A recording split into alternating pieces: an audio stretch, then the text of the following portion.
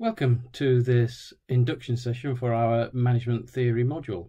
I'm the module leader, Dr. Phil Kelly, and I'm going to tell you about teaching, learning, and assessment for this course.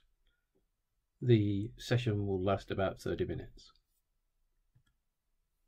So the things that we'll be covering in this session. We'll take a look at the module aims and learning outcomes, which form the framework for what you'll learn.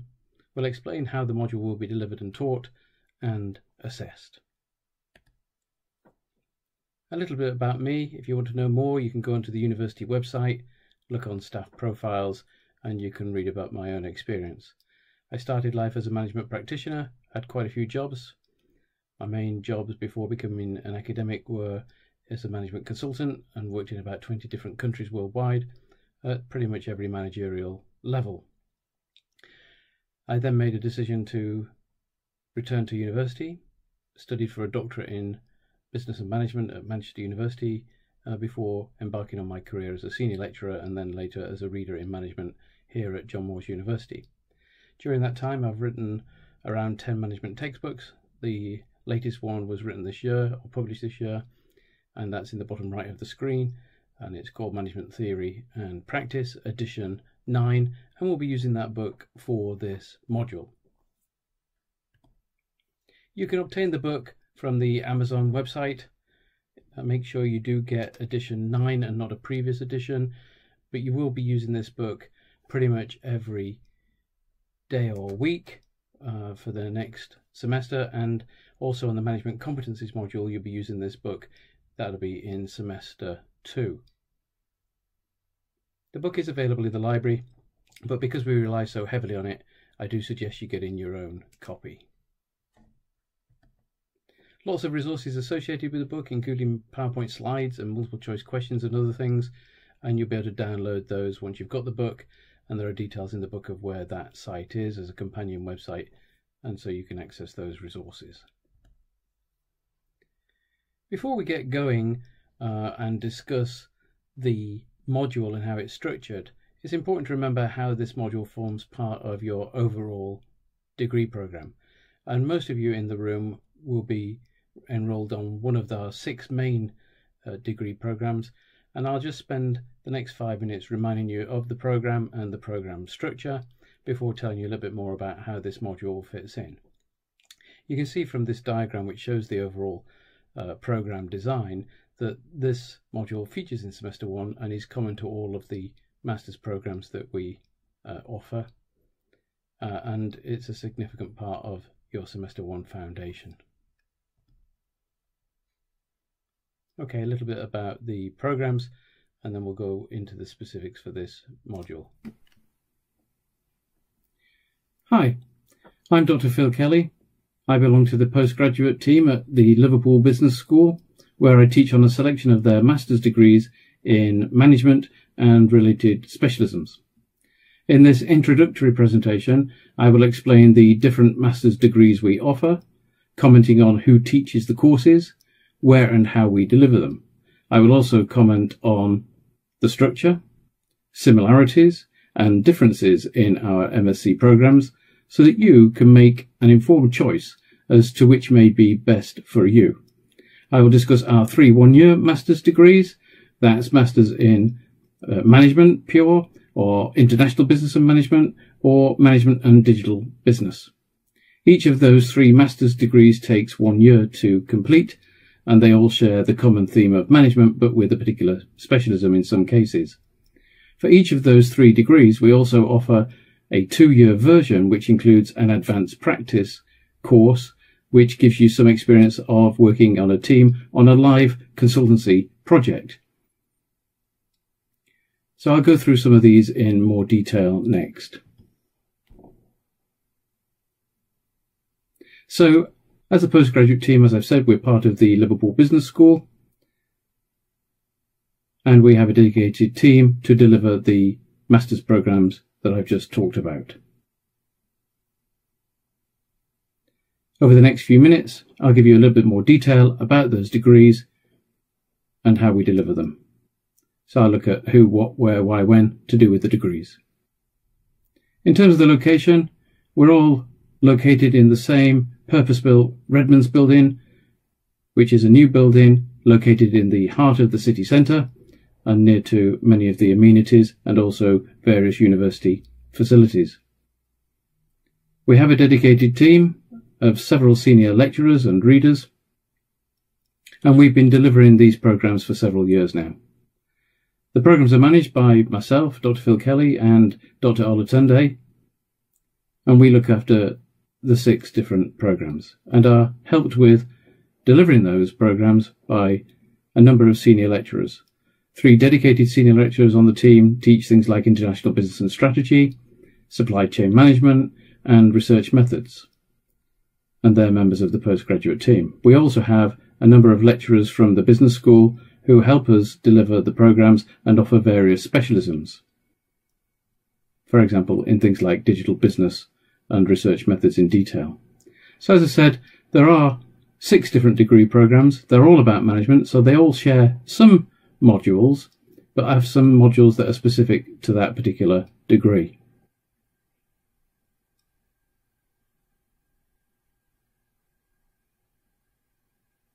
So there's a Masters in Management that takes a year to deliver. Then similarly, there is a Masters in International Business and Management, which is, again, a specialist degree focusing on international business. And then we have the Management and Digital Business Master's degree, which again is about management, but also has an emphasis on digital business. Each of those 1-year programs, as I said, can be delivered as a 2-year program with advanced practice. So let's have a look at the design of those programs and focus on the 1-year programs initially. As I said, they share various modules because they're all about management, and those modules that are shared are shown in blue. But each has its own specific modules that makes that degree unique and a specialist program, and they're shown below in that kind of orangey colour. Our 1-year degrees are delivered over 3 semesters, typically starting around September, October of the year. And the first semester we have 2 or 3 modules in management theory, management business research, and the specialist module being delivered. You can see that management theory is one of the first modules that you'll take. That's a 20 credit module. It has number 20 by the side of it in the diagram, and that indicates that there are about 200 hours of study associated with that module. And management theory gives you a good foundation in many of the management concepts. Semester 1 is followed by semester 2, where you'll go on to do the generic modules of management strategy, or managing strategy, management practice, and digital business management, and also further work on managing business research. There are more modules in semester 2, and we've designed the program like this on purpose to help people from overseas transit into the UK postgrad system, or students from the UK get used to postgraduate study. It allows us to give more hand-holding help in the first semester, where we can give more formative support to help you with business skills as well as business theory. At the end of the 2 semesters, then in semester 3, you'll do the management project, the dissertation, in the first year. If you're doing the 2-year advanced practice course, then you don't have a semester 3. When you come back the following year, the semester 1 will include the advanced practice module, and then in the semester 2 of the second year, you'll do the research project. Other than those things, the programs are very similar. But the research project itself is a great opportunity to shape the degree in the way that you want it, and you'll be in charge of your project and the topic of investigation.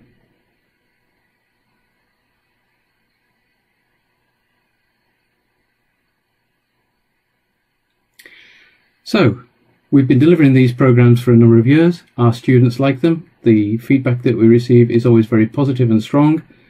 Occasionally they tell us things that we could do better, and each year we factor in this feedback and try to continuously improve our programs. We've had students from over 30 different countries over the last 3 or 4 years, and some of those are showing on the screen as I speak. We have a fairly balanced number of males and females in the classroom, slightly more males, but fairly representative, as you can see. So I've covered quite a few things in this introductory chat. I'm sure you'll want to know more, but hopefully this has helped you get a better understanding of what the different Masters in Management degrees are that we offer and how they differ and what the similarities are. If you need to know more, then please go to our website and you'll find more information. Alternatively, you can email Dr. Olatunde, particularly if you've got a query about Masters in Management or Masters in International Business and Management. Alternatively, you can email myself, Dr. Phil Kelly, and I manage the Masters in Management and Digital Business.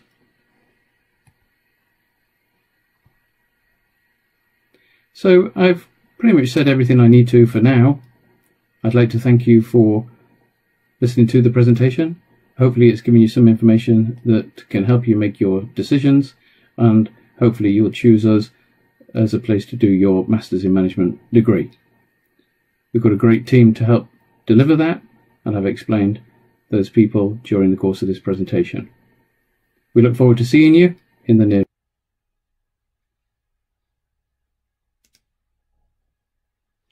Okay, so the aims of this module within your program are to explore management theory and to review management activities in terms of planning and leading, organizing, motivating, and controlling. And this module is a 20 credit module, so it's just one of 3 modules that you'll take in your first semester. Having taken this module, so by the end of semester, by the end of the course that is, you should have attained these module learning outcomes. And the learning outcomes are really important because they're the kind of things that assessors use to make sure when they're designing assessments that you have met the aims and outcomes of the module itself. So periodically as you go through your studies and when you're focusing your own independent learning and reading, then choose things that help you attain these outcomes. So make sure that you're gaining a critical understanding of management theory over the past century, and in particular looking at classical management theories, the HR school in terms of motivation, leadership and group work, for example, and also systems and contingency approaches to management. As I said earlier on, most of this module is based on a core textbook. We tend to base it on a core textbook to provide more structure to the course, which is helpful for people at postgrad level and also when people are coming from other countries. We won't cover the whole book on this module. In fact, we'll mainly focus on parts 1 and parts 2. You'll take another module in semester 2 called Management Practice, and that will really focus on part 3 of the textbook. But there's quite a few chapters in the book. So really the first part of the book is the foundation of management, and we'll be looking at that in the first half of semester. We'll use the second half of semester to look at the second part of the book, which focuses much more on management activities in terms of planning, organising, motivating and controlling. The chapters are fairly short, most of them you can read in an hour or two, and really this is an introductory level module, so we might touch on things like strategic management and other areas of management, but we'll only be touching on them and you'll have more detailed modules on those later in your program.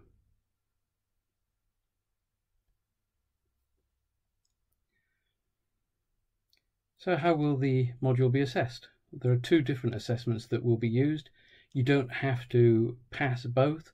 You simply have to get an average score of the 2 components of 50 or more to pass the module. So you can fail one of the assessments and as long as you do particularly well on the other one, it still means that you can pass the whole module. So the first assessment that you'll come across will be round about week 7 or 8 into the module, and you'll take a multiple choice test through the Canvas virtual learning environment that we have. There'll be 50 multiple choice questions, each carrying 1 mark, and they will be based on part 1 of the core textbook. So get reading now. The questions will carry a mark each, as I said. You'll get an overall score out of 100, and then to get the weighted score that will go towards your whole module, you multiply that by 0.3, that's 30%. At the end of the module and the semester, you'll have a break, and then you'll come back and do a group presentation based on the skaters case study. Again, that will be marked out of 100. There'll be an individual and a group component, and whichever score you get out of 100, then you multiply that by 0.7. When you add the two scores together, the multiple choice test times 0.3 and the group presentation times 0.7, put them together, that will give you your total module score, and that needs to be 50 or more. If it's between 60 and 70, you'll get a merit for the module, and if it's over 70 or 70 and over, you'll get a distinction for the module, but obviously your mean score for the whole degree will have to be in that category to get that award. They're what we call summative assessments for the module, but we will also use formative assessment. That's assessment where you may undertake a task and we may mark it or give you feedback to help develop you further. So there will be some practice questions for the multiple choice test to get you ready for the test, and there will be at least one opportunity where you can do a practice group presentation, and I'll give you feedback on that to help you ready for the main assessed task. There'll be test instructions that I'll distribute to you through Canvas for the multiple choice test nearer the time. It's important to think about your studies and to plan ahead and be proactive, so I do suggest you download, if you haven't already got one, a copy of the academic calendar for this academic year.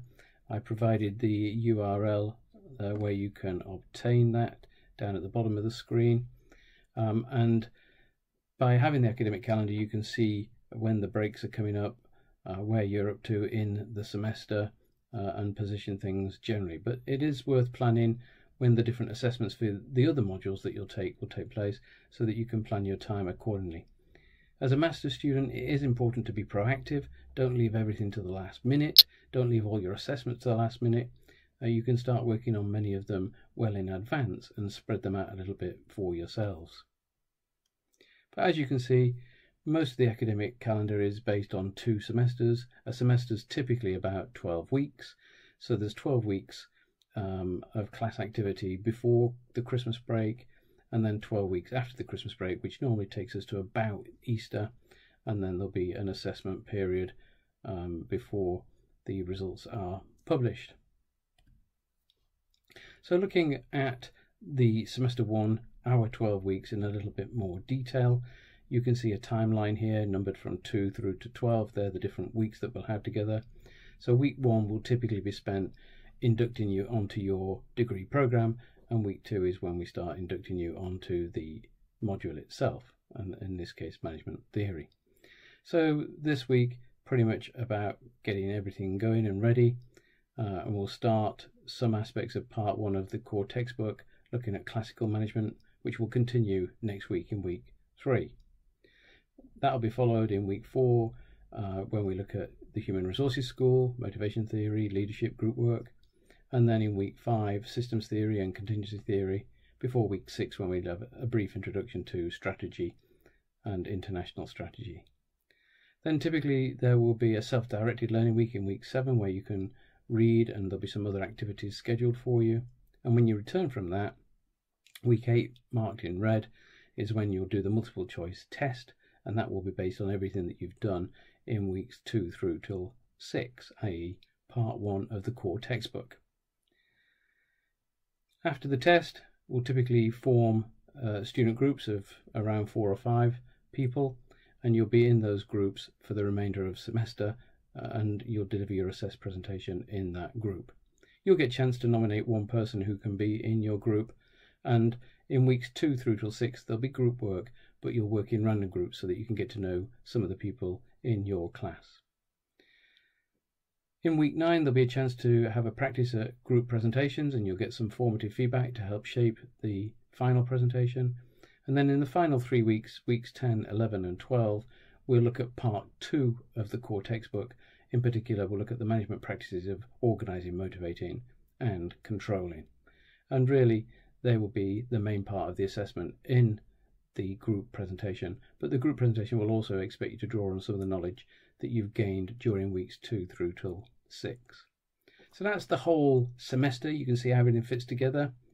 I'll talk in a minute about the module handbook, and details of the assessments themselves will be in that module handbook. So you have everything that you need to help you plan proactively for the assessments that are coming up, both on this module and the other modules that you will be taking.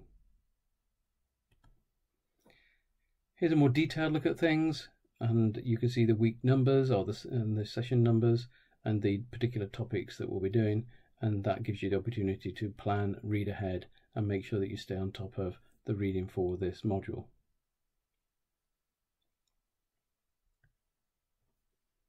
So what about a typical teaching week then? What should you expect? How should you prepare for it? What should you do to get the most out of your studies while you're here? Well, as we said earlier, this module is a 20 credit module. That means it equates to about 200 hours of study over the semester, but that does vary from individual to individual. If English isn't your first language, it might take you longer.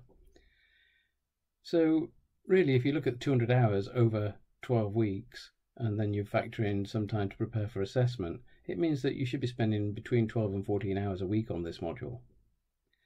And normally you'll have 2 or 3 chapters to read each week, so pre-reading before class, 2 or 3 hours, approximately 4 hours of class time when you'll engage in activities to reinforce learning from those chapters. And again, the best way to enforce that learning will be to read the chapters again after class and to digest what has happened in the class activities. There'll be additional reading to do, looking at the reference lists on the chapters, but also specified by myself, and journal articles in particular, and that'll take a couple of hours each week as well. You can't read too much, so plan to do lots of reading about management as you go through the course. I put together a brief animation that will explore what you can do for each session. So we've looked at the whole semester, we've looked at a typical week. Now let's have a look at a specific session. So you may have one session to look at group theory or to look at leadership or something like that. How do you go about getting the most out of those individual sessions? Let's take a look. You'll have a number of resources to help you. You'll have, first of all, the core textbook that we've talked about. You'll also receive a PDF copy of a workbook from myself that you can download on the device that you have, and that will contain class activities. You'll also have our virtual learning environment. You'll have myself delivering presentations, unfortunately, each other.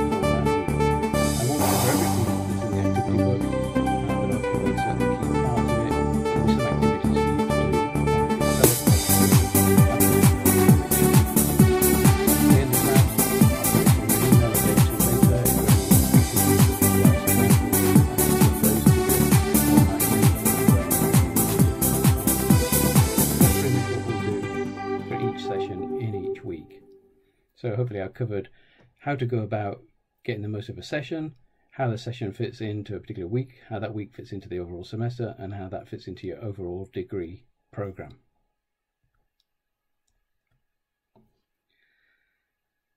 So group work will be important during this module. People do learn from group work. It's a powerful way of engaging in critical thinking but it's also a transferable skill, so it has a double benefit. It's important to attend all of the sessions and to take part in all of the sessions, and it's also important to make sure that you learn how to reference using the Harvard system, and that will be explained during the course.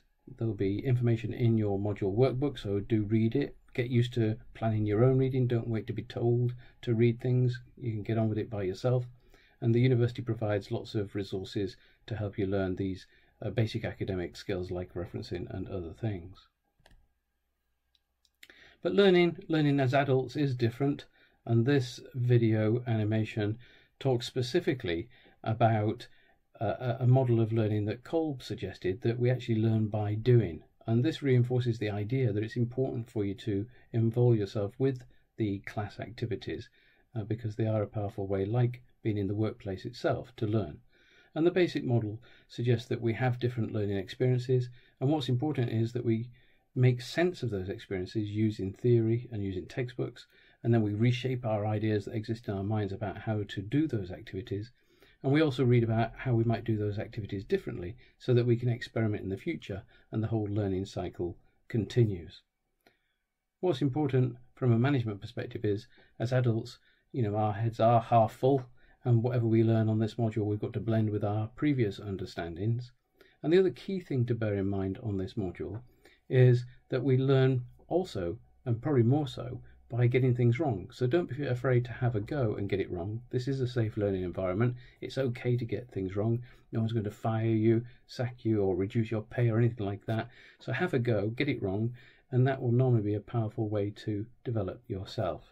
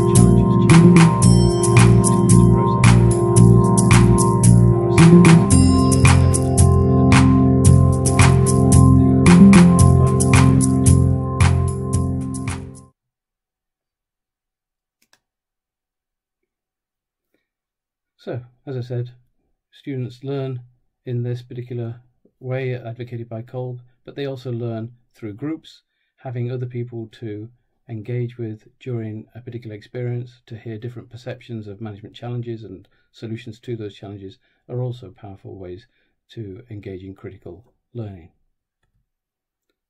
Besides all of that, we'll all be looking for jobs in the future, and the workplace requires people who are good at working in groups. So some of the group work skills that you pick up on this module will help you and will help develop your transferable skills as well as your academic skills as we go along. So I talked quite a lot about the structure of the module, how it will be delivered, how it will be assessed, what you need to do. It is a partnership, and my role is to guide you, facilitate your learning by pointing things that you could learn, but it's also a necessity for you to engage with those activities, engage with the module, to do the work, to attend the sessions, to do the reading in particular, and to do more than what I just specify. As a master's student, it's important that you also act as an independent learner, that you find certain things for yourself to read without being told about it, and part of masterliness is taking control for yourself as an autonomous learner with some guidance. But we need to do that together. So we covered quite a lot for now. Hopefully you're now more in the picture in terms of what we're going to be doing over the coming sessions on this module, what you need to do, how you can prepare, how you can get the most from this session so that you're better placed to take on the workplace with the qualification that you want, but also the knowledge that you need to do your job, whatever that might be, after this course. And this module will also act as a foundation for some of your semester 2 modules, particularly management practice and managing strategy and so on.